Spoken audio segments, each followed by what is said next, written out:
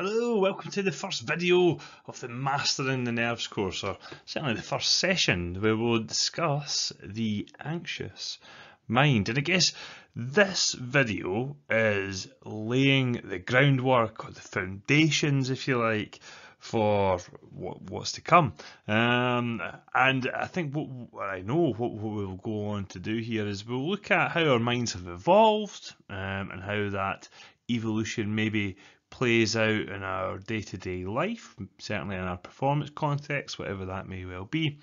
And also we'll take a little bit of time to do an experiment, I suppose, to look at how we think, like how that actually operates inside our minds, inside our heads.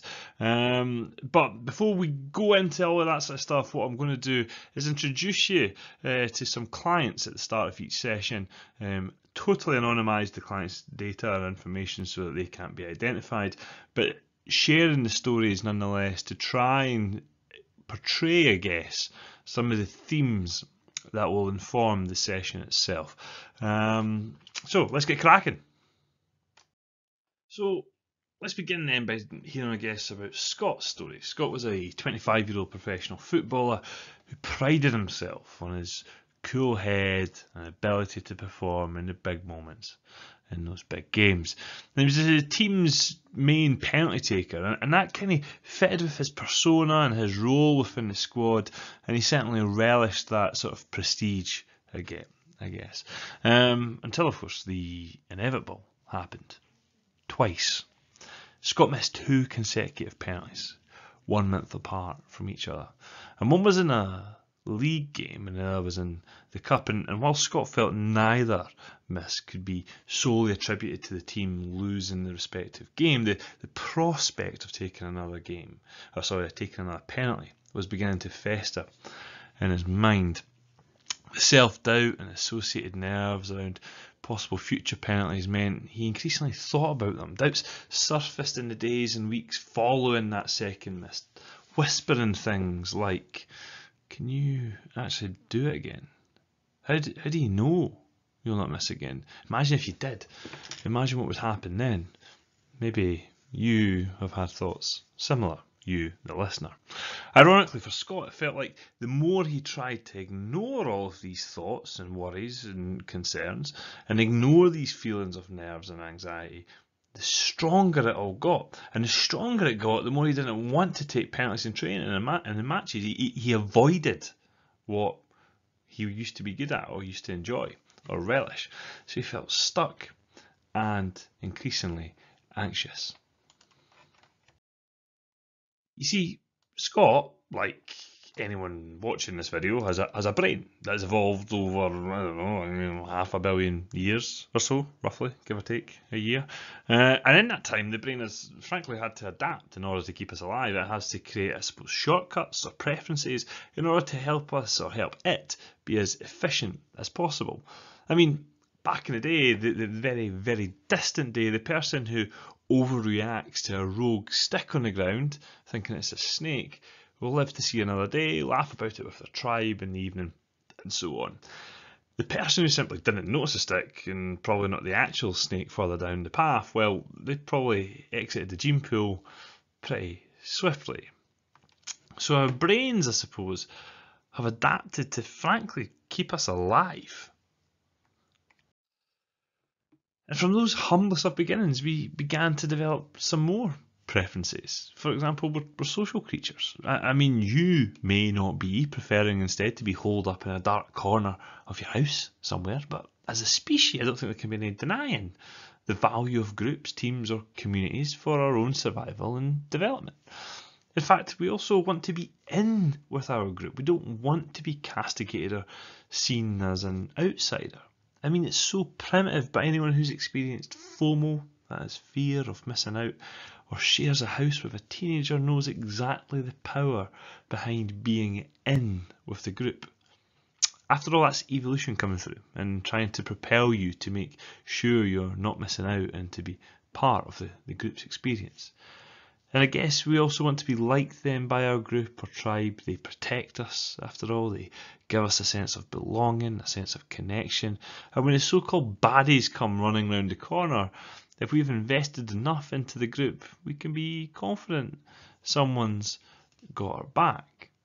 And again, our minds are so sensitive to any of these threats. Like, even in today's world, you watch a horror movie, and after you watch that, you maybe overreact to the slightest sounds in the house, because your mind or brain is telling you or making on the assumption that the baddie has somehow, if the millions of houses in the country found yours exactly after you've watched that movie. Now, of course, you don't want to act out as if you are on the run from a maniac killer, but nonetheless, being sensitive to risk at a species or evolutionary level seems to work well. And I guess the key here to understand or take away is that these processes, or as I said, preferences or dispositions of our brains, are exactly what we then take into our performance arena. A sensitivity towards being seen as rubbish, being judged, being criticised, making a fool of ourselves, and not succeeding, and maybe not making the expectations we have for ourselves and for that others have of us, all feed into our anxiety in the sporting arena. All because our brains, our minds just want to keep us safe, to be part of the group, and to therefore be sensitive to any possible threats to that homeostasis. I read once actually that our minds and its ancient ways are like a cave person falling asleep at the campfire and then waking up in the middle of Times Square. The world has changed drastically, but the hardware, that is our minds if you like, haven't. There are no saber-toothed tigers floating about in the bushes, certainly no deadly snakes if you live in the UK, and we don't really need to go hunting to survive. But what there is, as I've said, judgment from others, the possibility of losing our place or respect within our tribe, inevitable failures, mistakes and setbacks, and threats that come in different shapes, sizes and guises that are as diverse as we are people, I suppose. So our mind, with its love for planning and analysing, predicting the future, judging things, judging people, judging ourselves, and everything in between, they're all features of a mind that has developed to keep us alive, keep us safe, to help us be part of our group, our tribe. But I think there's something here that we need to notice about our ancient mind. And with that, I want to invite you to try a simple experiment. And I want to invite you to practice an attention exercise, which means you're going to need to pay attention. So we're going to sit for 2 minutes in silence, like actual silence. I'm not going to say anything, and you might actually then want to find somewhere you can do this without being disturbed. And all we're going to do is pay attention to our minds during those 2 minutes. It's as simple as that. We're literally just going to watch or listen to whatever it is that our mind does in those 2 minutes. We're not trying to stop thinking at all. We're not trying to make our mind go blank. We're not trying to make ourselves think positive. We are not trying to relax. I'm not trying to turn you into some sort of like Buddha. If you want to shave your head on the back of this and wear an orange toga and run about your street like that, that's up to you, man. That's your choice. But I'm not trying to do that. We're genuinely not trying to do anything but just pay attention to what goes on inside our head. No trickery, nothing fancy. It's honestly as mundane as it sounds. Just pay attention for 2 minutes to what happens in your head. Let's do it. 2 minutes of silence. You can close your eyes if you want to. You can look at the floor, stare at something on the wall or in the distance a little bit. All you need to do, as I said, is just pay attention to what your mind does. Starting for 2 minutes. Starting now.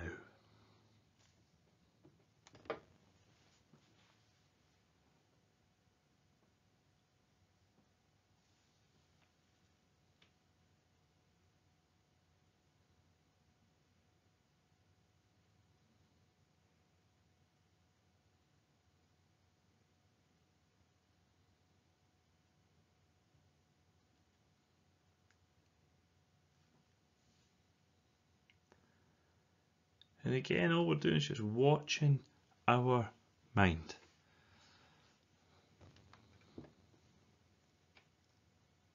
Watching what it does, what it's up to, what we're thinking, where's it going.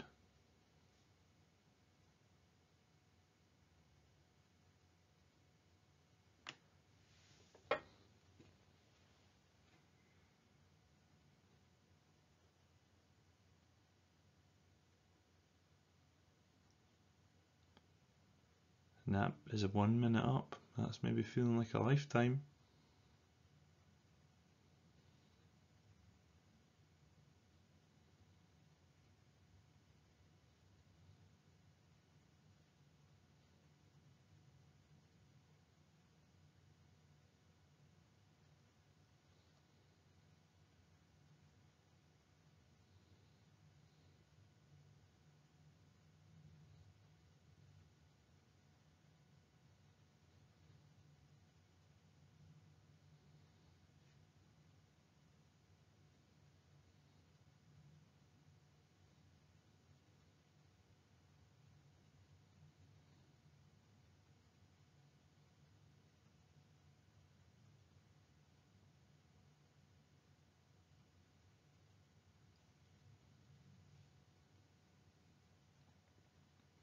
Okay, that's 2 minutes.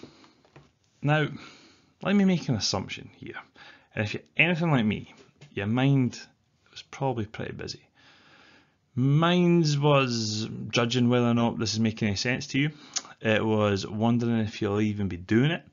It was playing out scenarios, imagining that you've closed down your browser tab, jumped into your emails, you're demanding a refund or wanting to complain about something in some way. And it totally changed gear and started wondering where I'll take the dog for a walk later on today. You may have actually been doing that too. Not thinking about where you're going to take my dog for a walk, but maybe you were judging the content here, wondering what it's got to do with nerves, or maybe judging yourself, either how great you are at paying attention, or perhaps more likely, berating yourself for how poorly you are at paying attention.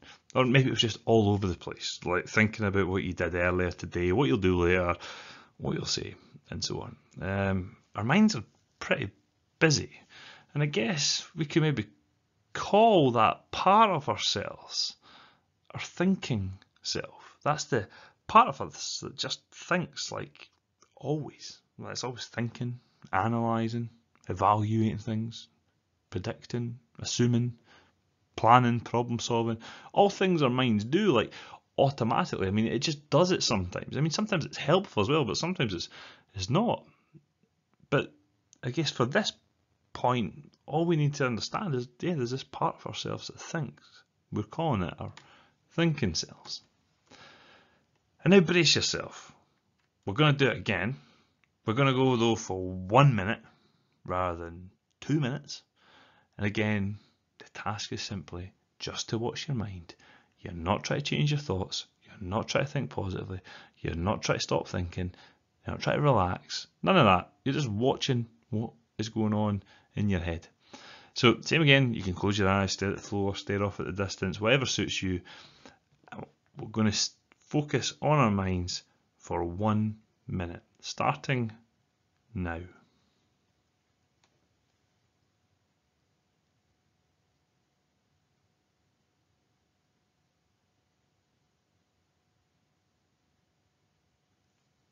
And your mind might be quite busy just now, doing what it does. Just keep paying attention to it. But notice that it's doing whatever it's doing without you making it do anything, without, if you like, any sense of you being at the control panel and generating all these thoughts. It kind of just does it. Thoughts kind of bubble up. It's just going. And see if you can notice that there's therefore your mind thinking, doing its thing. But then there's you watching it. You don't need to overthink that bit. Just notice there's your mind thinking, And then there's this part of you that's just able to watch it, to notice it, almost to, if you like, take a step back from it, take a step away from it, and just watch this thinking self going on its roller coaster.